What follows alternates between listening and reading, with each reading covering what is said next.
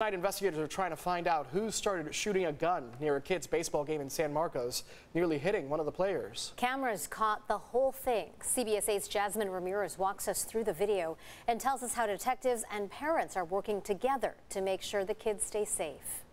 The shooting happened here at Mission Sports Park while 7- and 8-year-olds were out on the field playing. A bullet was seen bouncing in between first and second base before going into the dugout. Luckily, no one was hurt.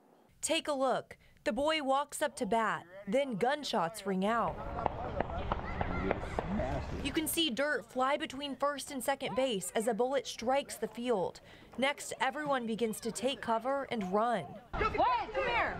Not something I was expecting to hear on a Monday night. Dan Max is the president of San Marcos Youth Baseball. He says the incident is all too close for comfort. The batter before was thrown out at first, so he was not on first base, which could have been directly in the path. So there was just a lot of things that lined up that were very lucky. Their organization has more than 1,000 players, some as young as 4 years old. For now, all games are on pause. We are going to actually have an organization come out that specializes in these kind of situations and kind of assess the environment and what we can add to the environment to kind of help us through these situations in the future.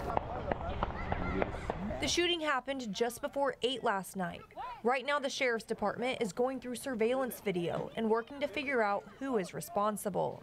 It's our children in our community that we're trying to look out for and protect. Just kids playing baseball. If someone saw something, please let us know. We take it very seriously and we'll follow up on any of those leads. And the sheriff's department says they'll have extra patrols around the fields once games resume. A $1,000 reward is being offered to anyone with information about the incident. Reporting in San Marcos, Jasmine Ramirez, CBS 8.